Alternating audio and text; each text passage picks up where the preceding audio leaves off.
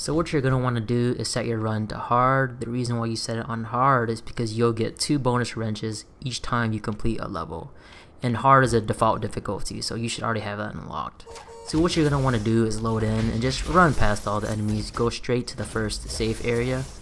We're just going to keep doing this and running canyon over and over again until we get all the wrenches we need. Generally you're going to want to go to quarry because that's the fastest route. If you don't have quarry, you can go to ruins.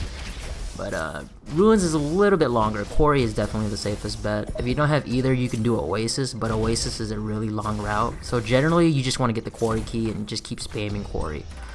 So as you can see, we get the 2 bonus wrenches, then we press continue, and as soon as we load into the quarry itself, you can actually just press escape and just restart.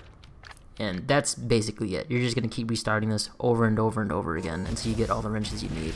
This way is kind of boring. It's better just to play the game the normal way, but if you need some wrenches really fast, this is a really great way to do it. So doing each run this way takes about 40 seconds per run. That's going to be roughly 3 wrenches per minute on average, or 30 wrenches every 10 minutes, or about 180 wrenches per hour. But this method can get pretty boring, so you know, just do what you can. Alright, thanks for watching. Hope this helps.